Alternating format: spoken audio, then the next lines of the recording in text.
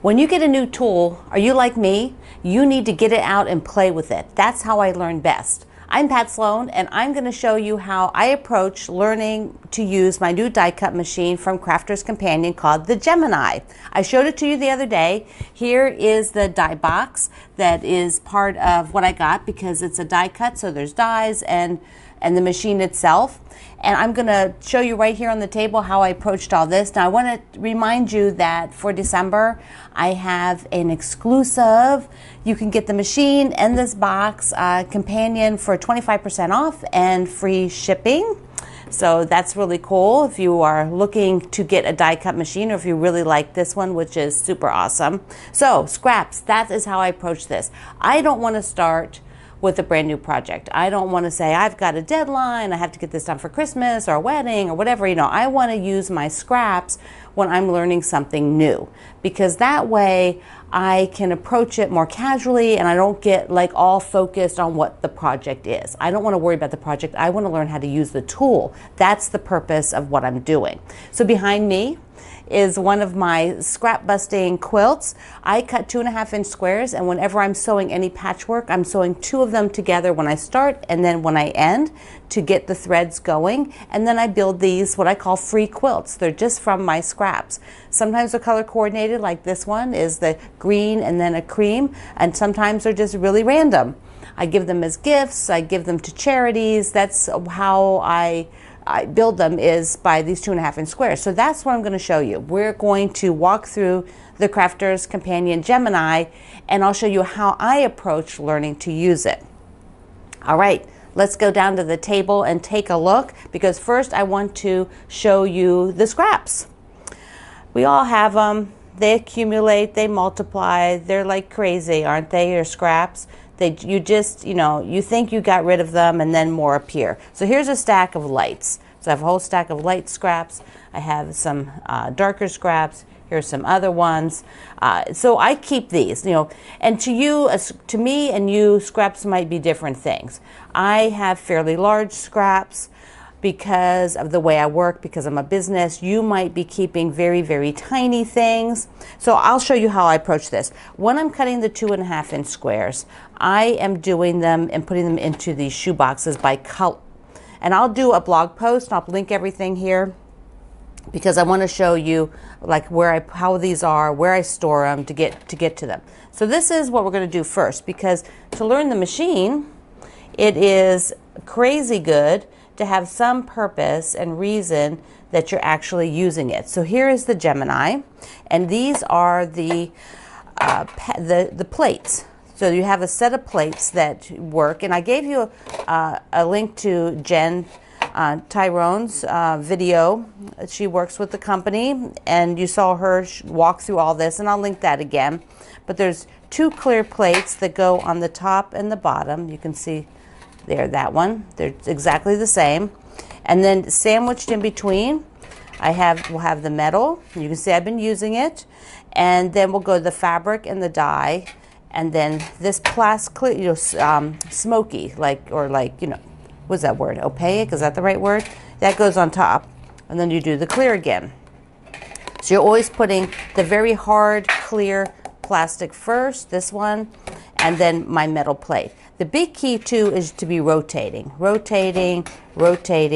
these all the time, because that way the machine is pressing. It's going to be pressing very, very hard, and it makes noise when it's doing that because it's pressing all of this. See, when I even do that, it's going to make even more noise than that as it's going through. Plus it's crunching the die through the fabric.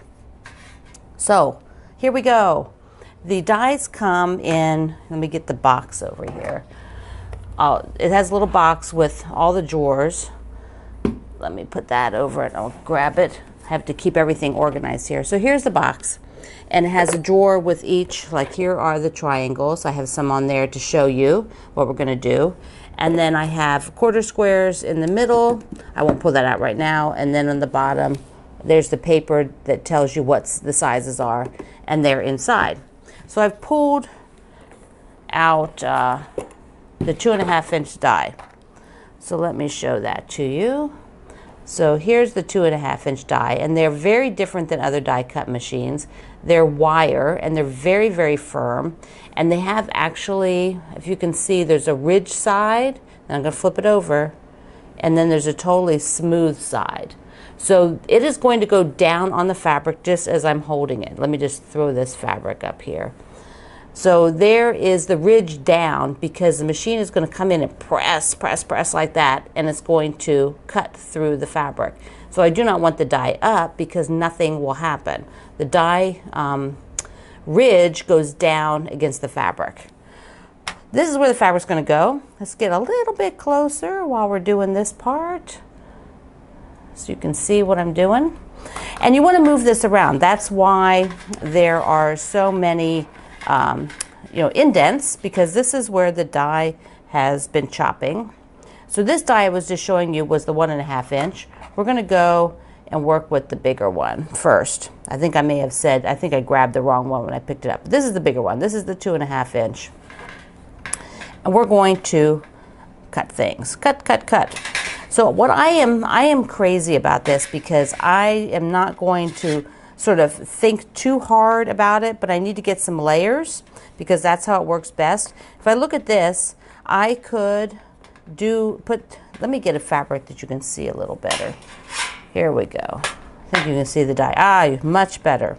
All right, so if I just did this and put it, there'd be 2 layers I was cutting, and then I could come and get like another 2. Let me just show you my thought process. That would be 4 layers. You can do 6 up to 8, just depending on kind of the fabric. So if I wanted to do 8, I could just put it there, but that's not very efficient, is it? You have, there's waste. There's lots of waste. So we're going to try to get this as sort of compact. That would be the best word, compact as possible. So if I've got the 2.5-inch die, I can fold like this, and then I can fold like that into like an accordion. 1, 2, 3. That's 3 levels. So I can put that die there, and then I can do the same for the another one. These are like parts of a Jolly Bar, I think. So they're just leftovers or parts of a layer cake I had. So if I want to do this, now I have 6 layers, right? And I'm going to put that on top, and then I'm going to take the little one, and I have the ridges down, so I'm going to put the little one there. That's the 1.5, and this is the 2.5. Now I will put the plastic on top. I'll get the metal lined up, put the plastic on top, and I'm going to pull this out, so now we can go through the machine and see what's happening. There we go. Let me adjust this a little bit. So this is the front of the machine here, and the back of the machine is going to come out. You cannot even stick your fingers in there because they have a guard. Okay, put this on top. And now it's a sandwich, and what I'm going to do is the machine is on, so you can see the lights are on, and I am just going to hold it in the front and start feeding it in, but keeping my hands in the front, keeping them right up here until it catches. And at one point you're going to feel it. There it goes. It's taking it on its own. Now it's crunching it, so you can hear it go through there, and it's coming out the back side. So I will grab it, and we can see how it did. Just so cool. So when it comes out the back, I will grab the whole thing. Usually I do it with 2 hands. And I pull this part off.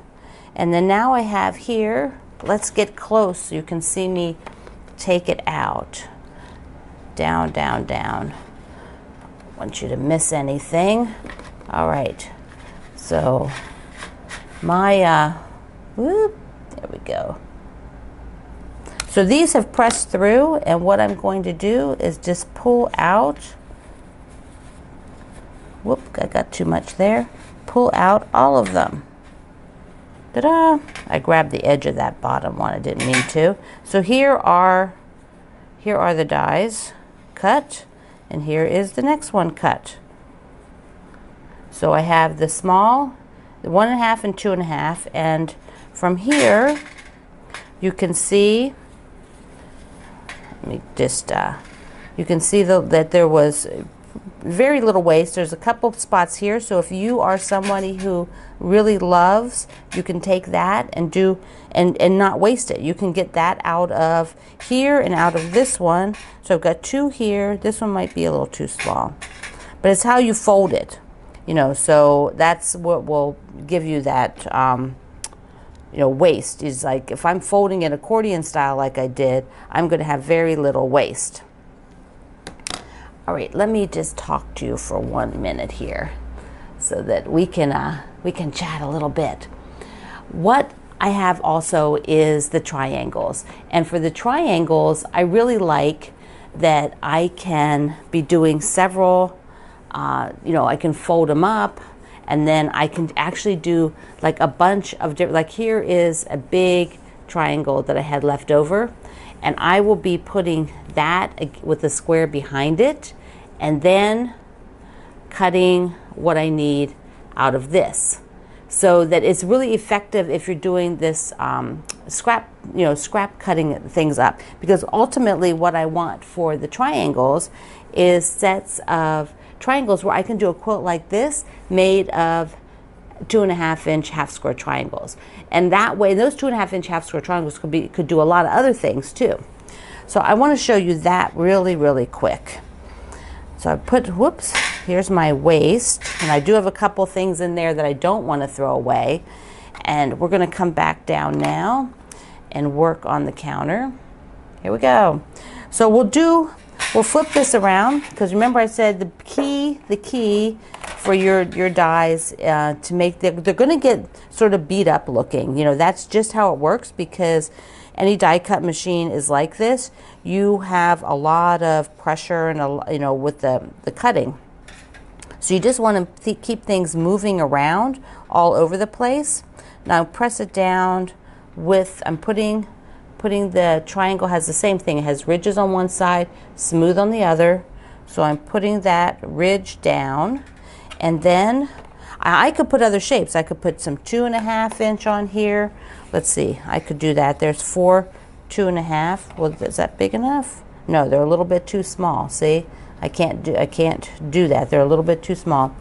But I could put not as 4, but I could probably put as 3, right? So do this accordion style and get 3 on there. Let's see, got that, and so get it all sort of, you know, it doesn't have to be too fussy. There we go. So there's 3 there. And if I wanted to put 5, I could just go ahead and layer like that. Put 2 more, put those ones, these dots on there, get all of that cut at the same time, so that it's more efficient to put more dies on. I'll put this one down here. So I'm sort of moving the dies around on the metal too, and taking the plates, I'll rotate one. It's always be rotating. Now I will pick up the sandwich, and I just hold it at the end and feed it in like this, and feed it in from the front until you start to feel it catch. So it's going to, whoop, there we go. Got it going.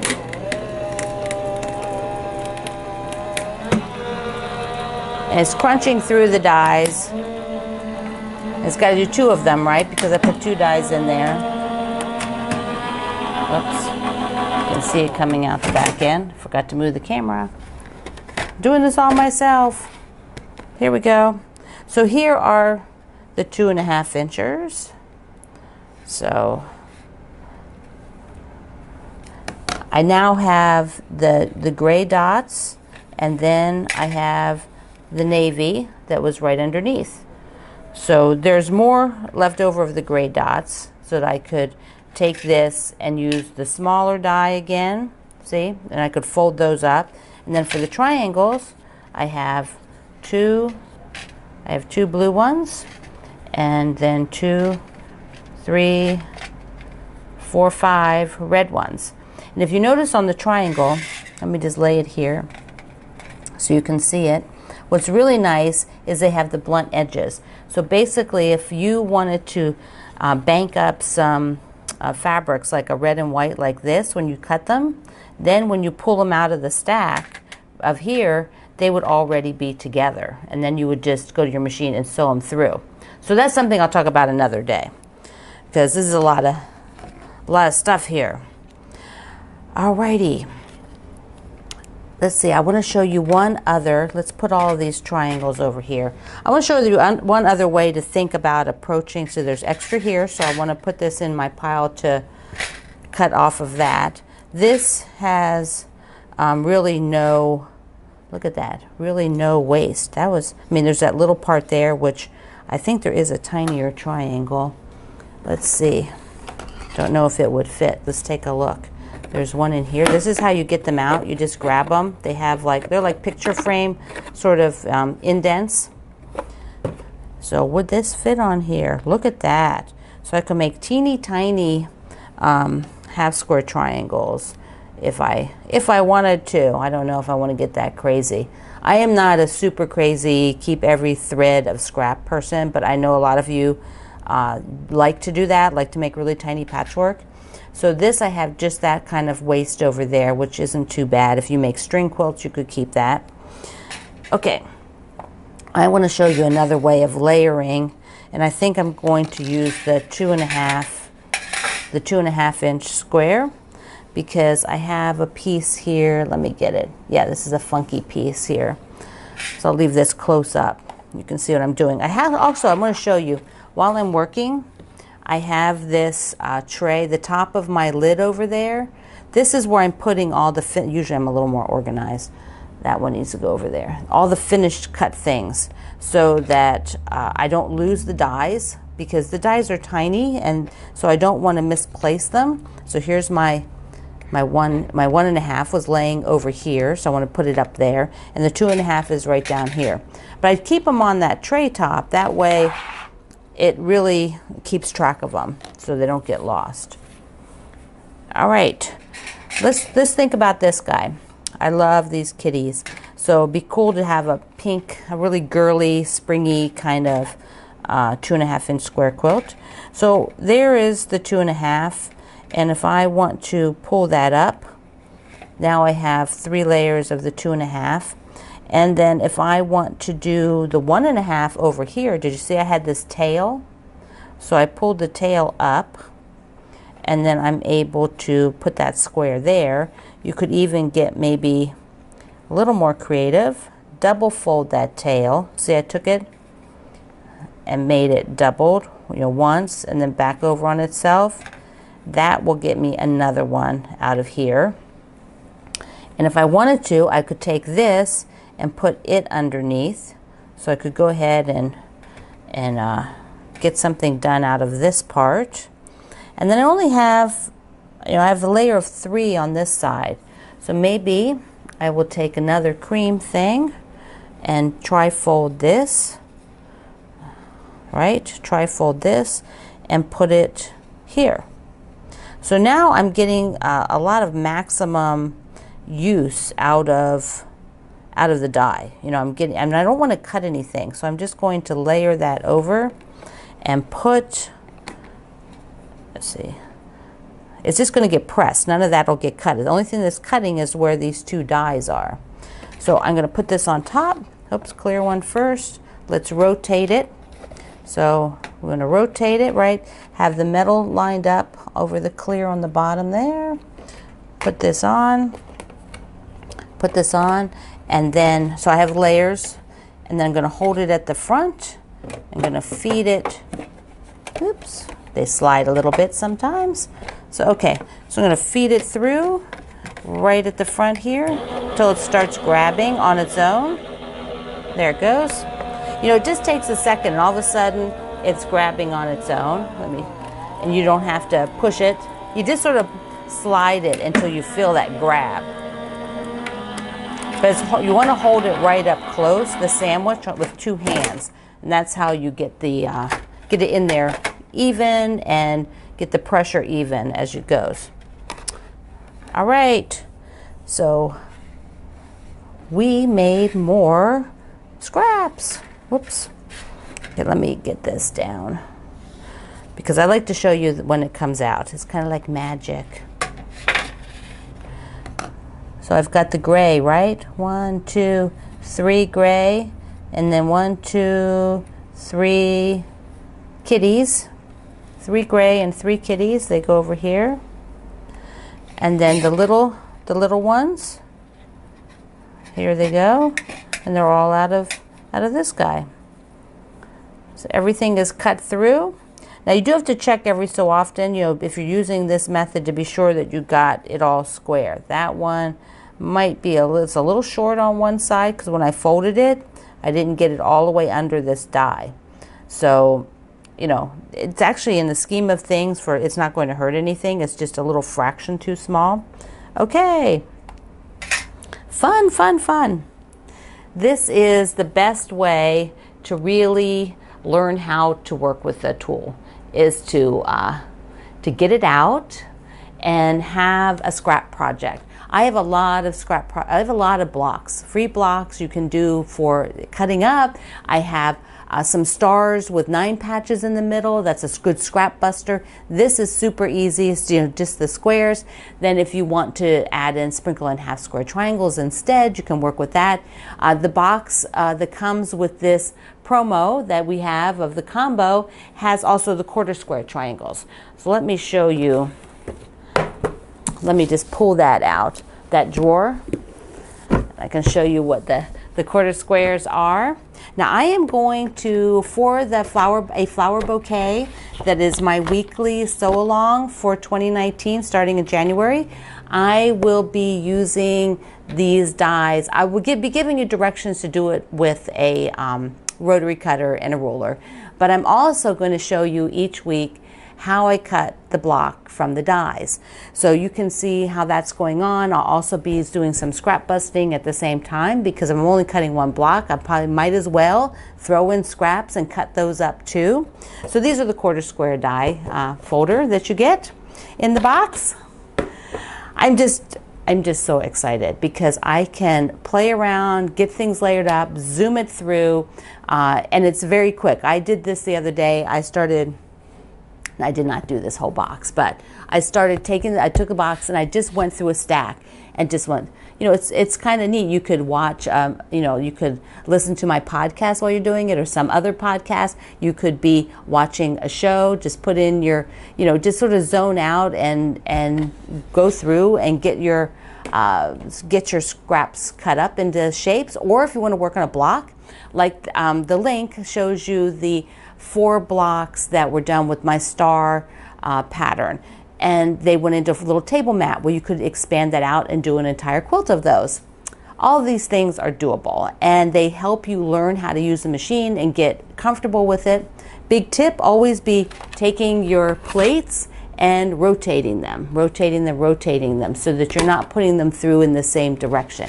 You want to be, you know, changing that up as you go along so that they don't get too crazy. They will get a little warped, and you turn them and then they'll kind of, you know, relax, and you know, that's why you turn them, because there's just a lot of pressure with this machine. So excited. If you have a question, leave it down below and I will get back to you on it.